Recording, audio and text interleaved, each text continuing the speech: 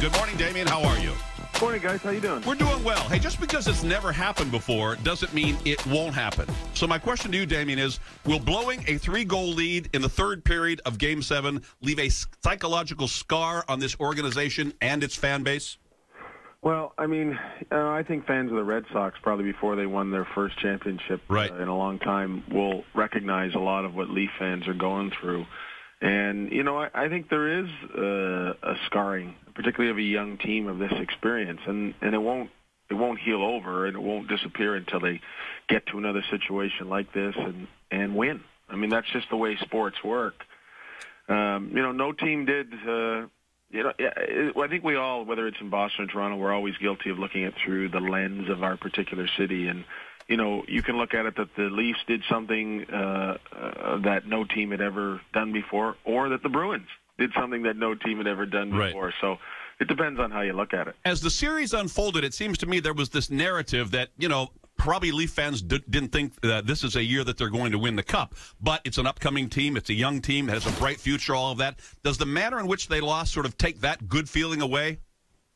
Yeah, for today, for sure. You know, I mean, look, nobody overreacts to things that happen in hockey like people in Toronto overreact. And that's part of being a fan, you know. And, you know, I get a lot of emails and a lot of tweets this morning, this, that, and the other, and people are upset. You know, I got 4 kids.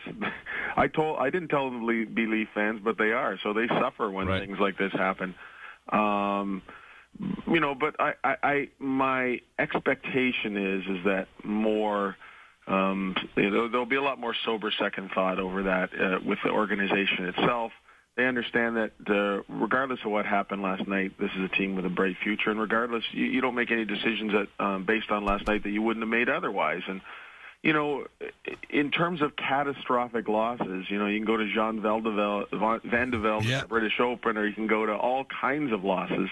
And really, in the grand specter of things, this one doesn't measure up to that. Oh, it's in the conversation, Damien. It really is. I mean, we mentioned Van de Velde. Loss in the Stanley Cup playoffs. Yeah, it's unprecedented, a 3-goal lead in the third period. I mean, in terms of like all-time losses in the history of sport, is what I'm talking about. I mean, I don't think this one. But, well, I don't. No. We liked the Damien in the column today better than this one. You came down pretty hard on them, and you should, because you're in Toronto. And in Boston and Toronto, this is bigger than John Van de Velde. You know what I mean? This hits home, and I'm sure your people up there are just devastated. Can you tell us what they did wrong? You mentioned the rope-a-dope in your tweet. They went into the rope-a-dope. Did they just get too defensive? Is it that simple, Damien?